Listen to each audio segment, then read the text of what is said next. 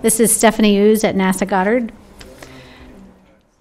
And I am delighted to introduce today, we have Dr. Nathan Torbick. He's a director at Applied GeoSolutions, where he's worked for the past decade since he completed his PhD at Michigan State University.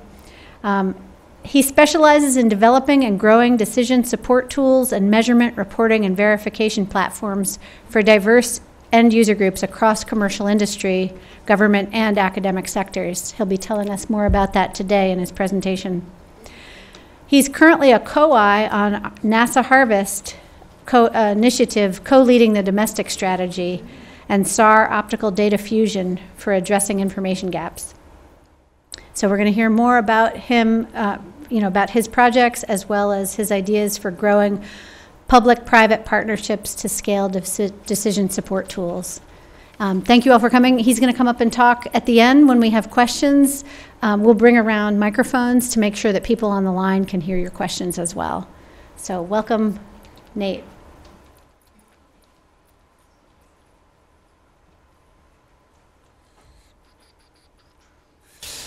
Great. Well, thanks for having me. Thanks, Sean and Stephanie, for the invite. Way back when, maybe 6 months ago, 4 months ago, we had some holidays and transitions, but I'm here now. A little bit of a general title, but I'm going to talk about scaling agricultural DSTs with moderate resolution EO. And many people have contributed to a lot of this work. I'm not going to go through and read all the names. I have a little bit of a list at the end. And I know there's a mix of backgrounds and interests and skill sets in the room, so I'll try to kind of meander through a couple of topics and then bring it all together at the end. But I'll also be sticking around, so if you have questions, comments, thoughts, my goal really is to generate some dialogue, generate some ideas, see what kind of partnerships and synergies I might be able to generate, so please let me know. So just a quick little overview of where I come from, where I work. It's cool to have a small business here. I assume you guys have a lot of government agency speakers, a lot of academic university professors, so thanks for having a small business here. I work at Applied GeoSolutions. We're about an hour north of Boston, in home of UNH, the Granite State, in Durham, New Hampshire. And essentially, we're a team of data scientists, remote sensors, modelers. Our goal, our vision, our mission is to help take applications to scale. That's what we're good at. We're good at kind of taking ideas in the geospatial modeling world and growing those. A lot of the reason why I'm here is because I'm on the Harvest program, as that was mentioned, and I help lead some of the domestic strategies, some of the radar optical integration. So I'm going to kind of comb through some of those projects, applications today.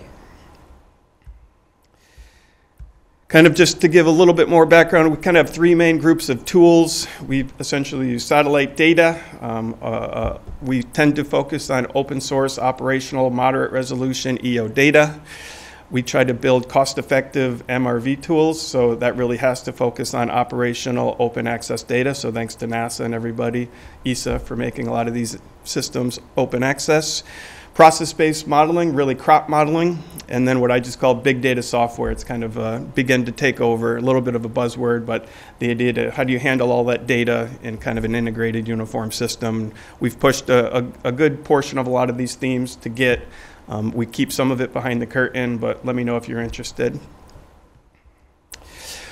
Okay, so here's my main three goals, my main three messages. I kind of call these hypotheses. Number one, open access operational synthetic aperture radar, SAR, and optical EO is really the key to scaling the next generation of ag decision support tools. My argument is that field scale is really the area of unit where you're going to make a decision. Do I fertilize? Do I irrigate? Do I have pests? And really that's the management scale. Another word is that's the livelihood scale. That's where you're either going to make money, lose money. That's the scale where things happen. Sensors like SMAP and SMOS are great. They're awesome. But at 36 kilometer, even 9 kilometer, it's hard to have a farmer that's managing a 40-acre parcel use that information to make a decision. So how do we get the moderate resolution to kind of bring those down to field scale, which is the decision-making scale? MRV platforms, I believe, are the key to growing what I call the conservation ag economy. I think precision ag has turned also a little bit into a buzzword. by sales forces and sales teams, and I'd say that space is crowded, but the conservation ag space, I'd say, has a lot of gaps, a lot of needs. So I try to serve as kind of a bridge between research centers, government agencies, and kind of industry. And a lot of what I do is try to promote these public-private partnerships. Number 3, and maybe this is a little bit of stretch, we can go get a beer tonight and argue and debate, but I truly feel that EO data for the next few decades is really going to be the key towards achieving or beginning to get towards these sustainable development goals and these kind of what we call grand challenges, things like poverty, hunger, climate change. I truly believe that moderate resolution EO is going to be the linchpin, the link in the chain that ties that all together. So those are kind of the 3 take-home messages, 3 hypotheses that I wanted to kind of introduce as I go through my talk today. And just want to say thanks to multiple funding opportunities. Again, NASA Harvest, the main reason why I'm here. I do a lot as a small business with SBIR. That's the Small Business Innovative Research. It's kind of a multi-phase program.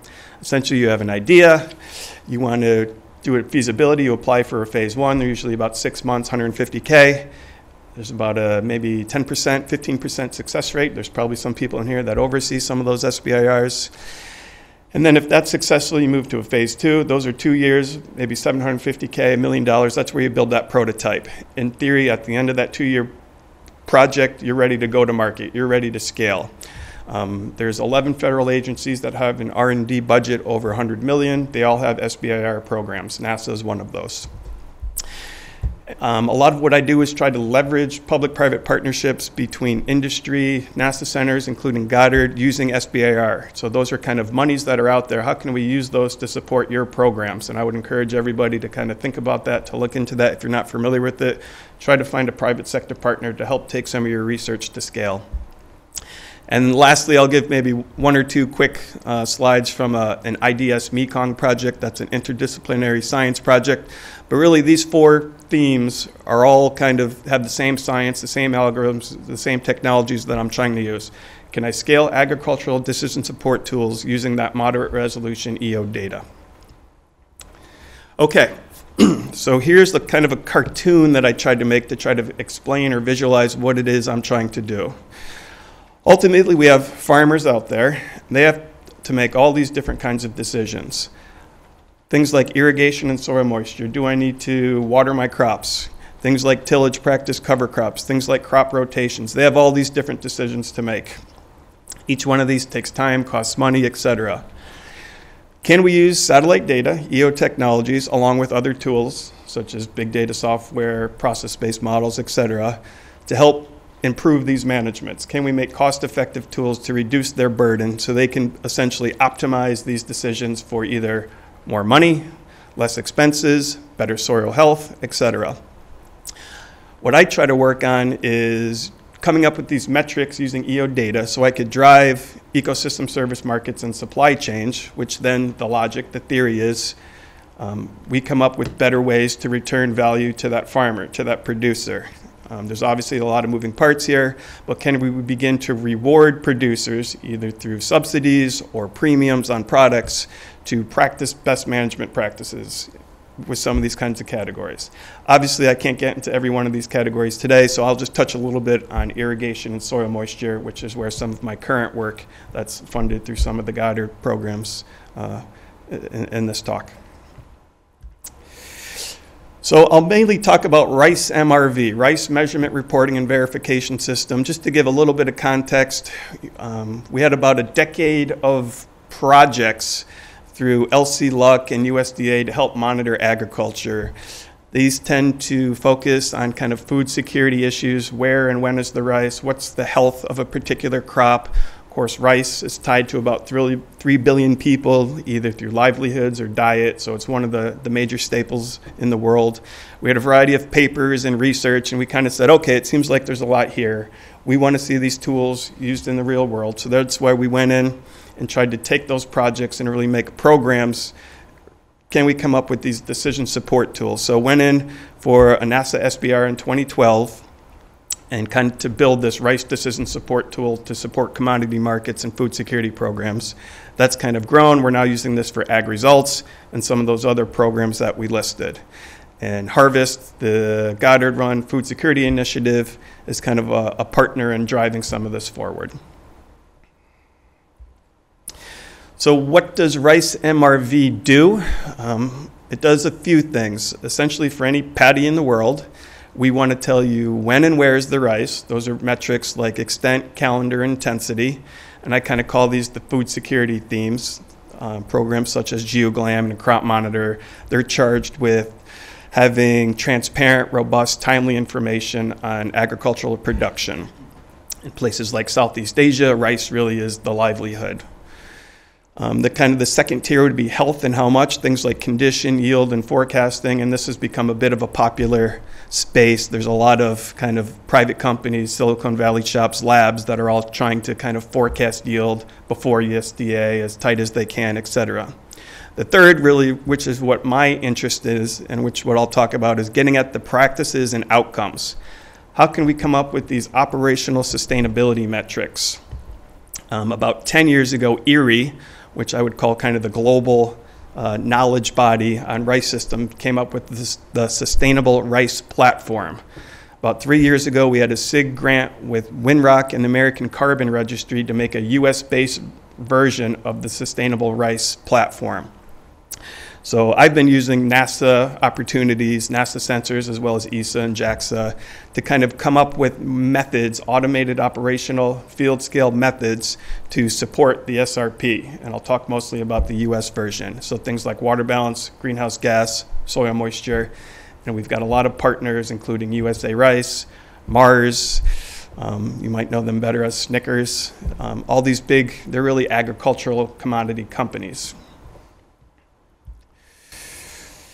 Okay, so here's kind of a conceptual schematic of what the Rice MRV platform looks like, and this is always evolving and always growing and changing as sensors come and go, but it's essentially Earth observation tools, it's models, and most important, I always like to emphasize, it's really people.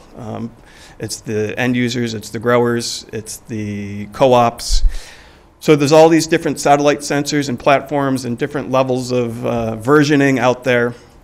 Things like SMAP and SMOS soil moisture, Sentinel-1, Sentinel or PELSAR-2 I've been using to look at inundation, HLS, which I would call kind of a Goddard product, are being spearheaded here to harmonize Landsat and Sentinel-2, et cetera. How do we take all those different satellites that all provide one or two or three particular type of metrics and funnel them into this MRV platform? We can use those platforms to make direct measurements of the sustainable rice platform key performance indicators, or we tend to use that to drive our process-based modeling. And here we're using kind of what I call a hybrid version of DNDC and ORISA. So this essentially does greenhouse gas accounting, water balance, and yield.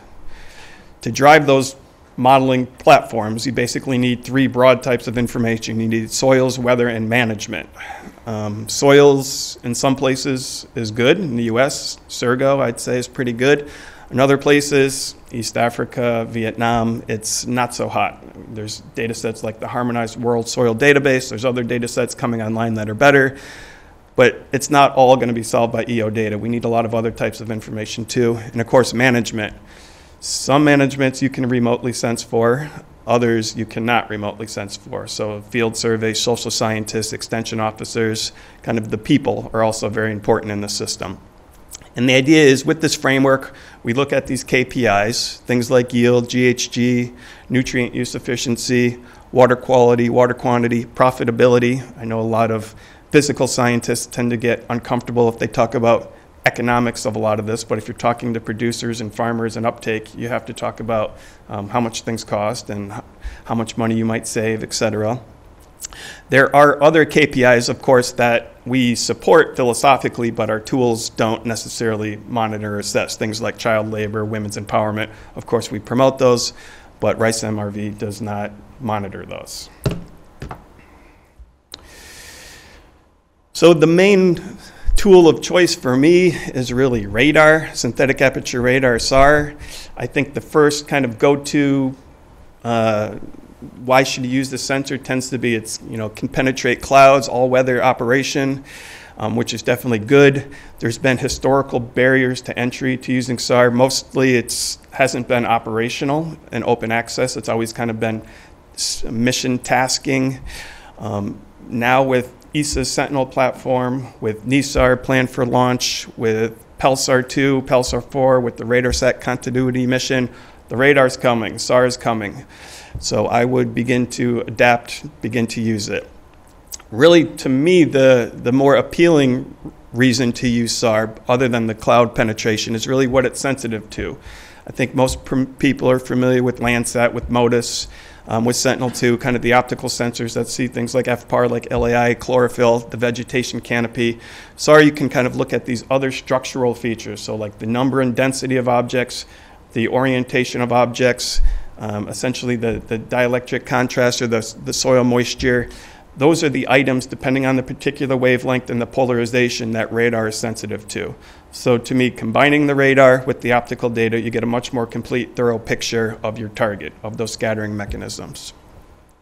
The baseline observation scenario, or the BOSS, for Sentinel-1, Sentinel-1A, Sentinel-1B, varies by region. I think most people are familiar with Landsat, where you're getting an image every 16 days, every 8 days if you intermix them.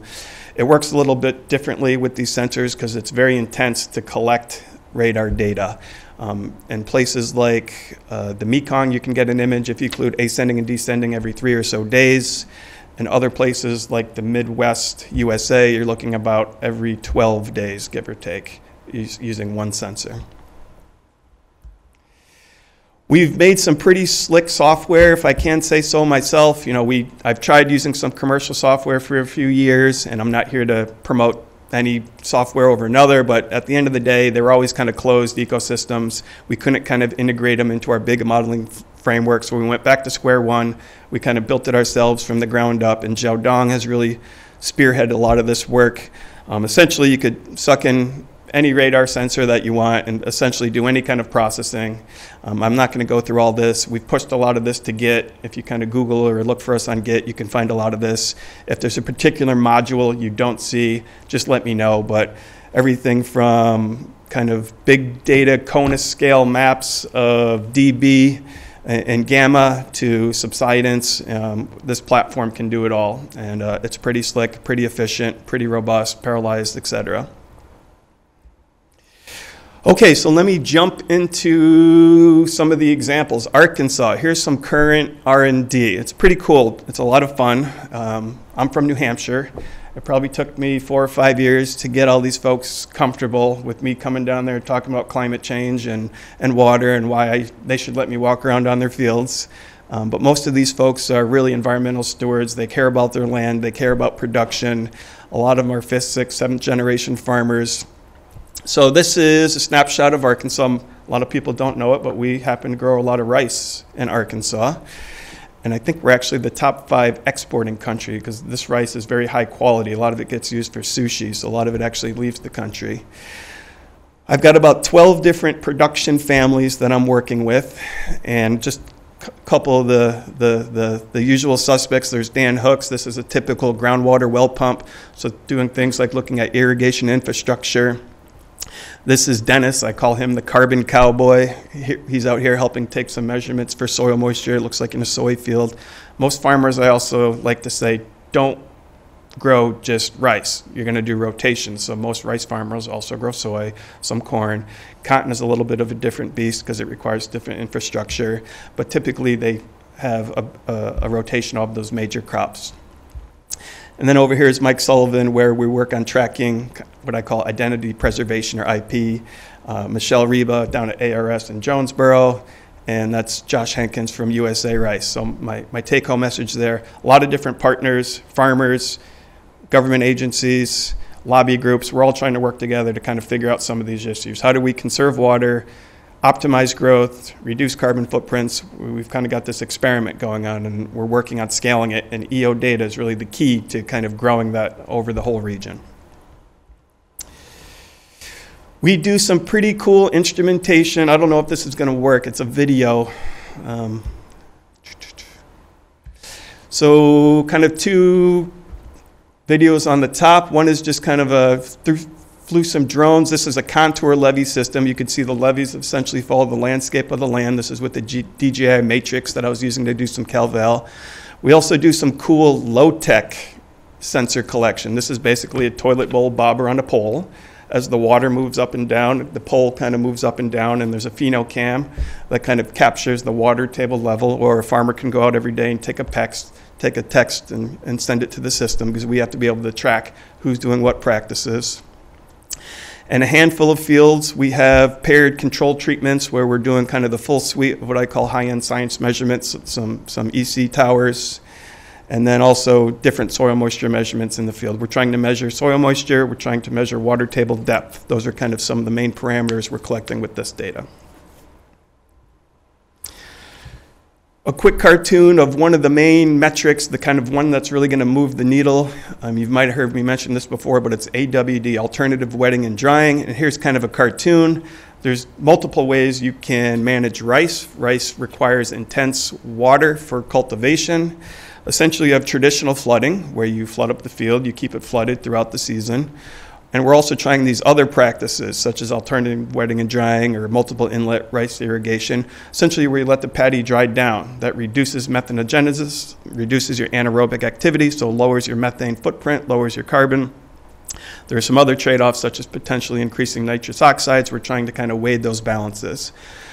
And you can see kind of some of the outcomes. We don't necessarily need to increase crop yield, but we certainly can't decrease crop yield. It does improve soil aeration.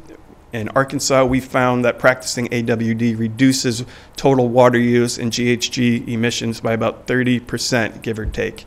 And there's some other benefits that we're discovering, such as reducing arsenic, which is a big deal for rice mulling. Just to give folks another glimpse of kind of the irrigation practices, there's all these different managements that we can do. So how do we choose? How do we know? These are acre inches of water. You have things like contour levees, which require up to 44 inches for a season, straight levee, side inlet levee, and straight levees combined. And you can see here AWD. So AWD, especially where you have precision grade, where you have these lasers go out and level the field, or zero grade, use about essentially half the water as a contour levee traditional rice field. So that's a big difference. That moves the needle. This is a place where the groundwater table is rapidly depleting. New on-field farm reservoirs cost in the neighborhood of $200, $250K. Typically, you could get NRCS to match half of that, but that's expensive, and you're taking 40 acres out of production. So kind of on-field water management is a big deal. And typically, depends where you are, but you get a lot of spatial variability in rain from the summertime thunderstorms, but anywhere from several inches to maybe in the teens if you're lucky. And of course, I mentioned yield and finances. You have to make the economics of everything work. These are from some trial plots shared by Michelle Reba and Joe Macy and others. Essentially, we showed that practicing AWD does not reduce yield. It can even increase yield in many cases. And also, the irrigation energy efficient costs, AWD costs less money to implement. So these are big deals. Less diesel to run your pumps, as well as manage that water, move it around across paddies. So keeps yield up or increases yield, reduces costs. So now we're trying to figure out, okay, who's practicing AWD and what's the scale? Can we use the EO data to do that? Okay, so let me shift gears. I'll jump a little bit into the SAR uptake theme. So as part of harvest, as part of this rice MRV system, as part of the crop monitoring, there is a goal and interest in using radar to help produce the USDA NASS cropland data layer. I kind of call that the gold standard of crop type mapping. Crop type extent and timing is really the basic, most fundamental variable you need for food security. If you don't know where crops are, you can't really come up with a plan. So this was a kind of a pilot we did with USDA where we wanted to kind of test out Sentinel-1 for mapping crop types. We've got these kind of 4 major study sites just in this example, and these are kind of color-coded to CDL for those of you that have that imprinted in your head, where we've got soy, corn. In Arkansas, we've got a good portion of rice. California, you've got a lot of crops, including specialty crops, pistachios, almonds, etc. So we went in and kind of built these data cubes, these stacks of Sentinel-1.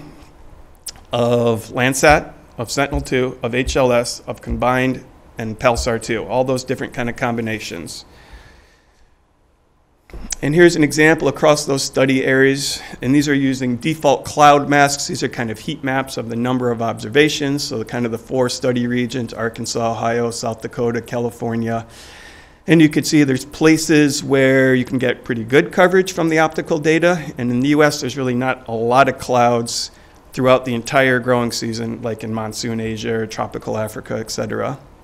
Whereas Sentinel-1, no cloud problems. This was kind of in the early spin-up of Sentinel-1, so we're typically dealing with frequency observations, and typically in the teens, although some places you can see get up to 20, 30, 35 observations.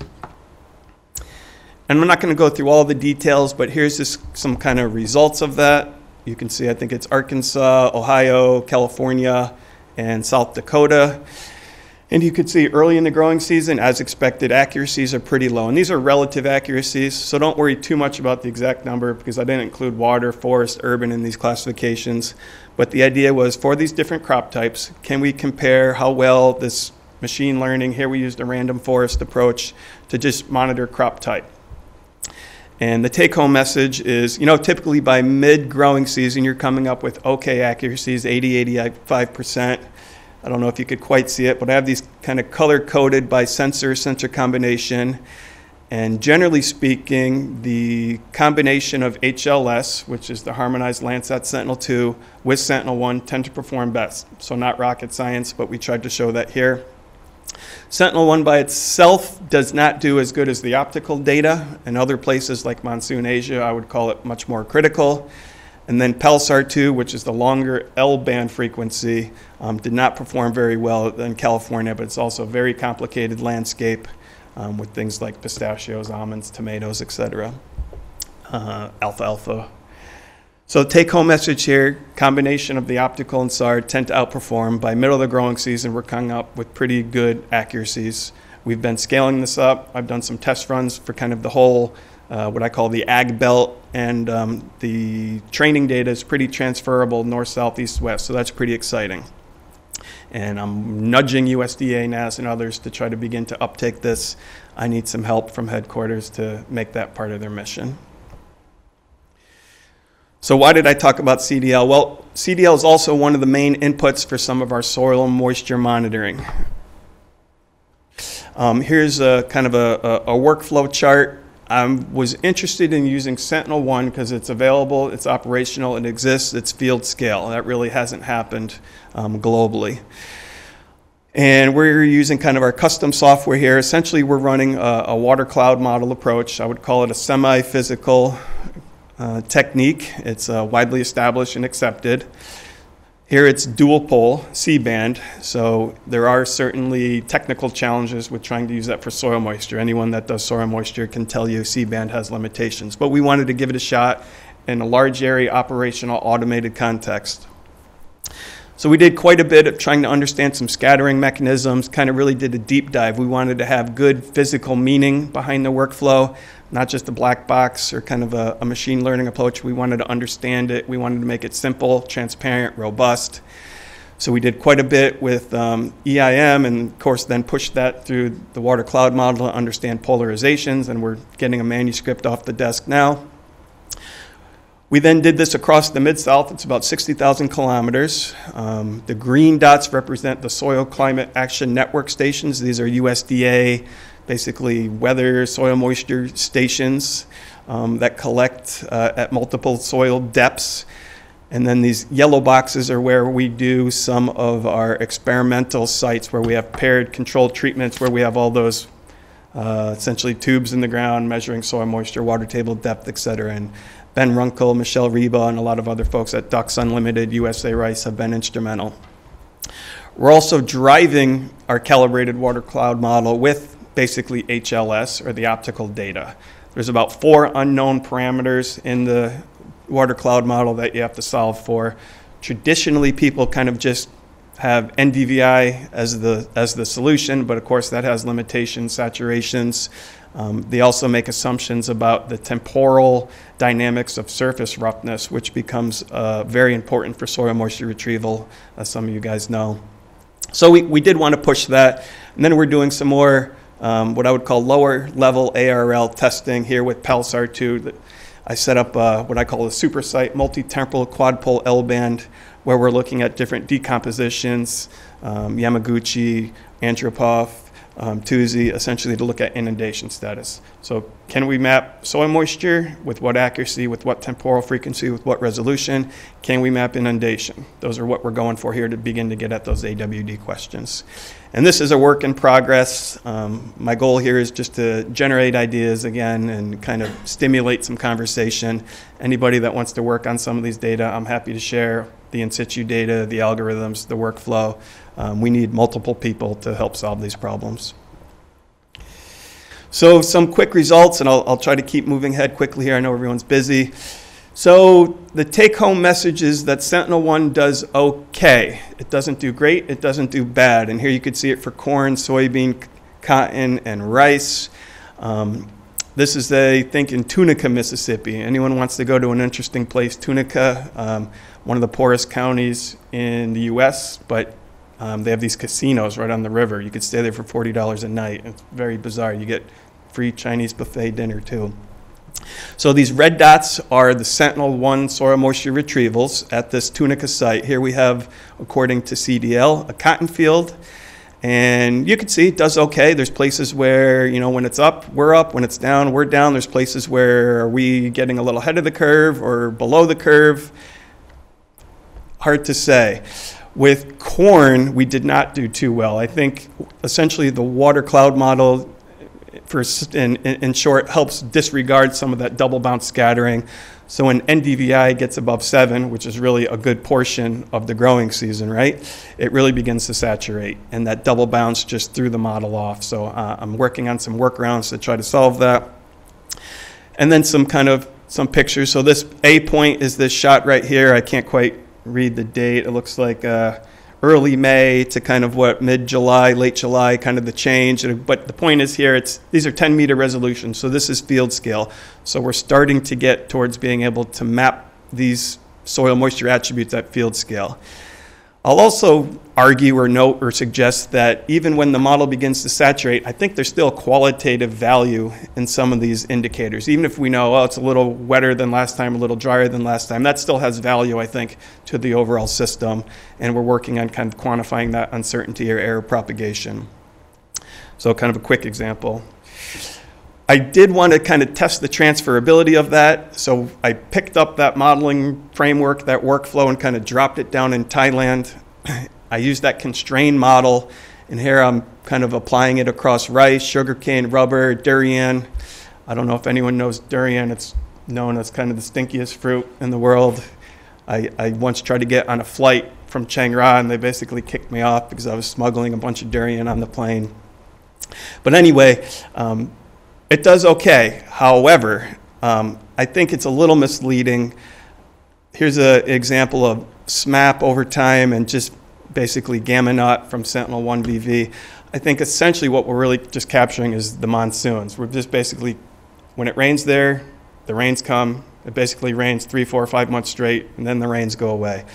So I think these scatter plots show pretty robust, accurate Sentinel-1 soil moisture retrievals. I think we're really capturing largely the rainfall. So I don't want to give the impression that it's super robust or operational. I'm working on this. And then we're trying to figure out how can we downscale SMAP. I've talked to a few folks about that today. If there's anyone in here that works on this, please let me know. I know there's work getting it to 9 kilometer, 1 kilometer. Can we get it down towards field scale? That's what I'm trying to work on. So I've got these ground truth sites across the Thai Plateau with JISDA. This project's trying to understand the impacts of dams on the Mekong, or the impacts of dams on the Mekong to kind of the region, and this is one of our study regions. So we've got some nice in situ data. Again, I'm happy to share it. So can we use SMAP to maybe train the model or vice versa? And I'm still kind of flirting with this, but it seems like there's pretty good correspondence between that Sentinel-1 driven water cloud model and SMAP. These are all kind of independent, validated, but obviously drastically different scales. So we're working on trying to fuse those. And just to start to wrap up, NESAR is coming pretty soon. For those of you that know, that'll be L-band, S-band. The ASF DAC is going to kind of be charged with leading the housing of that data. They're moving everything to the cloud, so pretty exciting. I've been working with JAXA for quite some time on the Kyoto and Carbon Initiative. So I tried to get a super site going in Arkansas, and I did that, where we had that multi-temporal quad pole L-band. And not surprising, the L-band is very successful at just mapping inundation. So where that Sentinel-1 tends to break down when NDVI begins to surpass 0.7, give or take, which is probably, late June, pretty early, really, in the crop season. My thought is I can then begin to underlie that whole framework with the L-band data. And again, looking at some decompositions, and I'm happy to talk about this technically, follow-up or anything. The soil moistures are very high relative to the ground truth, so I'm still kind of working on why that is. I think part of the problems, one of the main problems is whenever I had a Pelsar 2 overpass for my rice paddies, they were always flooded. I never was able to capture a dry down event. So the temporal frequency becomes really important. You could have a dry down 7 or 8 days long. If you kind of miss that window, then potentially you miss that farmer practicing AWD. So we have to find a solution to that. Can we use HLS? Can we downscale SMAP? Can we use some kind of Modus Gozar fused product? I don't really know yet. And kind of a really cool, again, an early ARL, but testing it. We did some pole INSAR. This is kind of differential polar or quad pole interferometric work. This is essentially about a 1-month gap where we're getting these repeats with the same viewing geometry. And this is pretty exciting because here we were able to, there's an unwrapped geocoded interferogram versus some water table depth change metrics. And we're kind of trying this out in different environments, some peatlands up in Stordalen, Sweden, and some peat bogs in Indonesia. We're trying to kind of use these tools to measure water table depth. And again, not perfect by any means, but coming up with pretty decent accuracies across those different types of biomes. And it's operational, it's physically driven, it's automated, it's robust, so that's pretty exciting too. So we'll keep this going, and hopefully NESAR keeps progressing. We're only about a couple of years away from launch. That'll really be a game changer for people that want to use radar. It hasn't existed for a long time. NASA is now back in the radar game, so very exciting. Just a quick example of where we're kind of putting it all together. So here's from Red River Delta, part of the USAID Ag Results Program, and I've shown a couple of these slides before, but it's kind of neat where we have these pull mechanisms to promote climate smart ag. Pull mechanism is where we basically give out awards, we give out prizes. So whoever comes up with the best technique, and there can be many, many types of practices to reduce their carbon footprint while not increasing yields, gets $1 million. So we've had a few first rounds. We were in phase 1. We're now in phase 2. We've got about 10 different people across Taibin collecting data, including chambers, including soil moisture, water table depth, varieties, planting direction.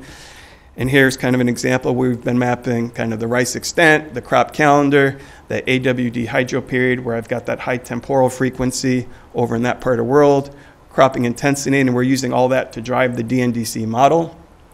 So here's basically carbon equivalent of methane emissions at the commune level. So pretty exciting. And again, the take-home message here, the text didn't show up, but this is conventional flooding. This lower red dot is AWD. So here we're showing we have about half the order of magnitude, about half the footprint across the region. And we're now scaling this up nationwide to all of Vietnam. So pretty exciting. And it's fun to kind of give out these prizes. It generates a lot of buzz. It kind of creates new innovation, gets the market involved. So it's pretty fun. So what am I doing in 2019? And I invite everybody to join in any of this. The idea is to kind of keep growing this PPP, this public-private partnership across the Mid-South. I'm really trying to focus on mapping irrigation, mapping soil moisture. I've started to dabble in ET. I'm not an ET expert.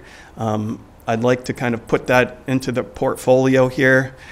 We are doing this besides just rice, this year we'll have treatment plots in soy, where we're controlling all the irrigation, all the managements. We have 90 40-acre blocks that are all paired. We've also been doing quite a bit with what I call this low power wide area, kind of this Internet of Ag, Internet of Technology hub, where we've got all these sensors spread out. We're trying to do these sensors for less than $100. The bottleneck isn't really the sensor, it's transmitting the data from the sensor to the database. So we're working on installing these hubs that kind of aggregate kind of a network of these sensors, so it's pretty cool. For those of you that follow NISAR, I'm pretty excited, a little nervous. UAV STAR starts flying next week. We're going to do 12-day repeats out of Houston, where we're going to kind of have a morning AM loop and then a PM loop. We've got about a dozen or so sites, including 3 in the lower Mississippi, where we have all those field network sensors set up. And really that's part of the launch for NISAR, which is, hopefully 2-3 years away. I just did see a new call for the ISRO SAR campaign that's going to be fast-tracked, so if anybody wants to get involved with that call, please let me know. I'm happy to see what I can do. And really my goal at the end of this is, can I come up with wall-to-wall field-scale soil moisture metrics? We've got some work to do with scaling the ARL, but I really feel like it's not that far away. I think it's feasible, and really that EO is going to be driving these MRV tools. And then what's the idea? My interests are supporting that sustainable rice platform. That's really what kind of my passion is in. So hopefully, I'll wrap up. Hopefully I kind of gave you 3 things to think about, that the open access operational SAR and optical EO, that's really the key to scaling the next generation of decision support tools. The MRV platforms, I truly believe that that's going to be the key to kind of linking industry, linking farmers, linking kind of these NASA centers, really for the next few decades. I see things on Twitter about the Green New Deal and everything, but I don't think we're going to flip the switch anytime soon. So for the next few decades, we're going to have to get farmers, producers on board to help mitigate some of these impacts and kind of work together. So really, I believe EO data, moderate resolution, is really going to be the key for the next few decades to getting towards these sustainable development goals, to really achieving these grand challenges. So those are kind of the 3 messages that I hope I told a story about. Hopefully I interested you a little bit. Anybody wants to talk about SAR tech transfer, let me know. I'm happy to do some workshops, host anybody at my shop in New Hampshire.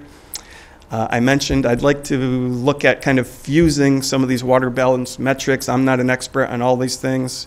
Soil moisture, some of the ET models out there. I know there's a big land information system crew down here. I'd love to kind of link up. GOZAR is up there and running. I think there's a smart way to put all those together for better ag water management. And thanks to Beth, Jodong, Bill, Michelle, Jigo, and again, all the funders, many people, many projects have supported aspects of this work. So NASA, USDA, and industry partners. And with that, I'll stop. So thank you.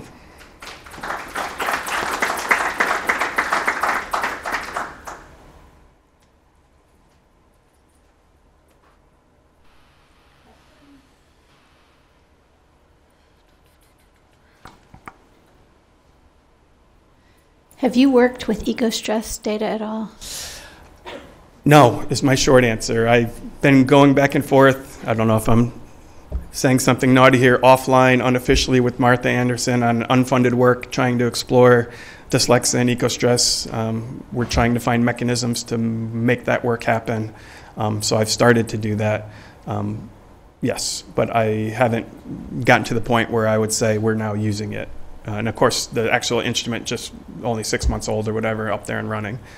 And some of it failed, right? Do you have a sense of how salvageable the data are? I don't know. I've been working more with GOZAR, trying to get some of their kind of thermal imagery sharpened with VIIR's R5 channel to sort of help inform some of these thermal diurnal change questions. But some of that expertise is not mine, and I'm working on it. Thanks. Other questions? Thank you. I'm not a SAR expert, but when you mention soil moisture, what is the penetration of the SAR measurements? What does the SAR measure? I'm not sure I understood all that. What is the SAR measuring?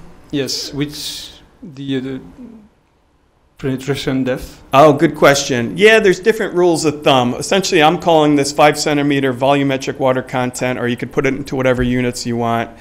The L-band data is about 23.5 or so centimeter wavelength. So there you're getting much more canopy penetration as well as surface penetration. But it also matters on your substrate. A big challenge is making assumptions about surface roughness. That's very time consuming to collect in the field. Typically, we just kind of put in a constant coefficient. But I would also argue that surface roughness changes throughout a season. And if you're using C-band, 5 centimeters, give or take, a slight change in roughness could have a big impact on your signal. But generally, I would say we're measuring surface soil moisture, not root zone depth or those kinds of parameters, if I'm answering your question. Okay, so how do you use the soil moisture from SAR for the process-based model if you don't measure root zone? How do you link for irrigation or? Oh, yeah. So I think the question is, how are we using the soil moisture to help drive the process-based modeling? So essentially, we're using it to drive, nudge, constrain our greenhouse gas and yield model. So we have the DNDC process-based model, and I say the word ORISA, although we've rewritten ORISA into an enterprise-level code. We put them together. So those run on daily time steps. They require parameterization. Soil moisture is one of the parameters that drives some of the micro processes within those models. So we use the soil moisture as well as various Monte Carlo simulations, et cetera, to nudge, drive, correct that model where in situ data is not available. And it's mostly driven by the VV channel in this case. So you use soil moisture from SAR? Sorry, me? Do you use soil moisture from SAR? Yes. Yes? Yes. Are the people online hearing these microphones? Yes, okay. So I'm intrigued by your interest in using the water balance variables to constrain this. So I guess, this DNDC model, does it not already have water budget constraints? I guess I'm trying to figure out what's new, because I don't know what's in that box, but a lot of what these other models have are just, land surface models that solve water and energy balance equations. So what would that add to your system? Yeah, good question. Should I repeat that? Or what? How are we adding to the work? Sorry, say that again so I can repeat it. Right. So the question is, if you have a water balance model, like the models in LIST, which are just land surface models, those all have water and energy balance simulations. Okay. How would that add information to your current system? Because DNDC must have water and energy balance in it already, right? Right. How does water balance add to the system? So, and to take one step back, we have kind of two arrows to these key performance indicators. We can do direct kind of field scale retrieval of those elements using satellite algorithms in a perfect world. We're not there yet, but that's what we're working on. And or in complement, we can sort of use those parameters to sharpen, tune, have spatially explicit metrics within the modeling framework. 3, we kind of come up with just what I call a statistical ensemble, where we do all these different runs, all these different retrievals, and come up with a probability distribution, whatever you want to call it.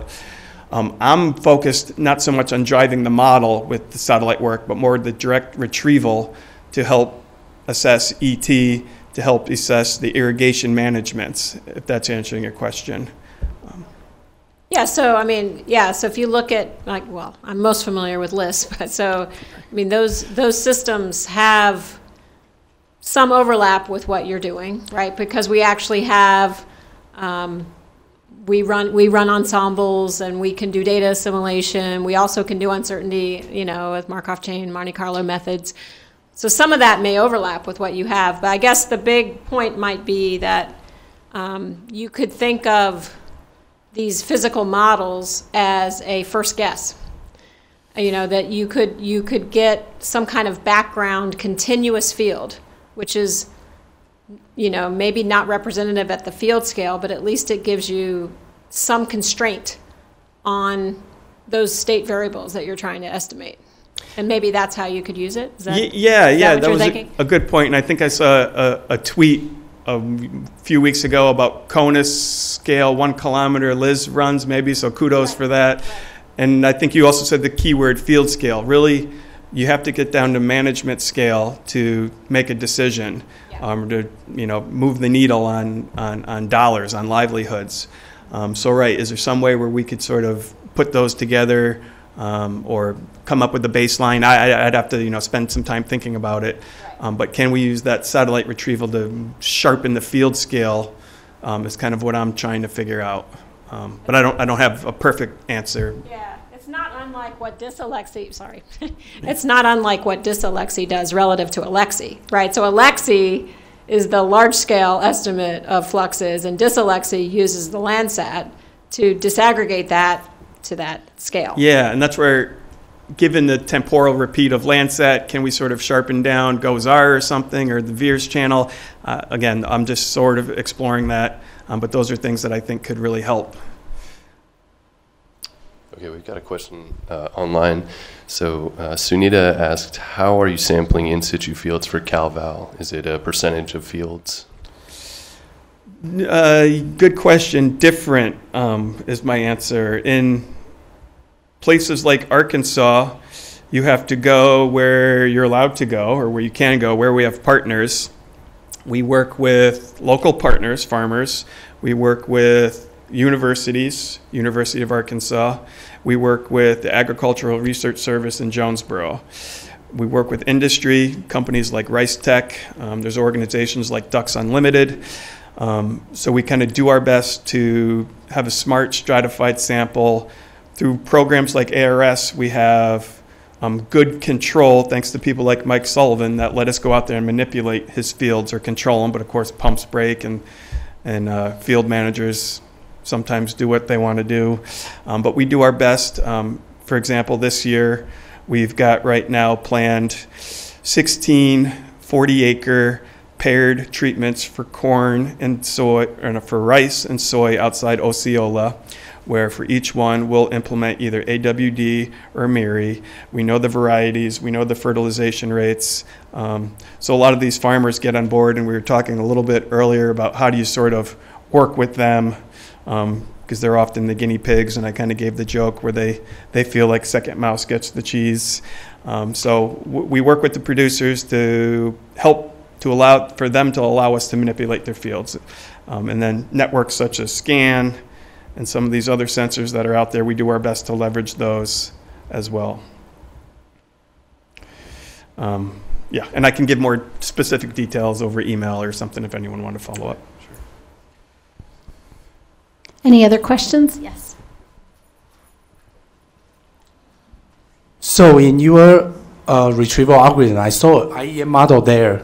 So IEM model is very sensitive to the surface roughness. I wonder, how do you get your surface roughness for the retrieval? And second of all, the SAR image is, one of the big issue of the SAR image is the spectral noise.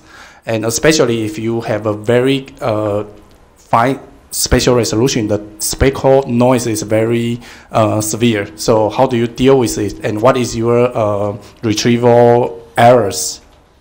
Yeah, good question, and I could follow up with you and share you a technical manuscript we've got drafted. RMSE is in the neighborhood of 5 to 8, which is a bigger number than we want it, because in some places a cotton field with a low soil, that's the difference between wilted and thriving.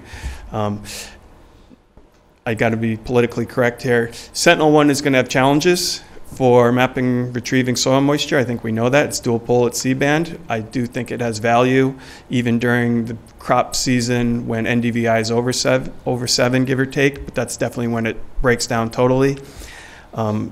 We do some field measurements for soil roughness and texture, but as I mentioned, we make assumptions about the consistency of that over space, or more importantly, the dynamics of that throughout a year. Chances are it changes, and we assume that it doesn't.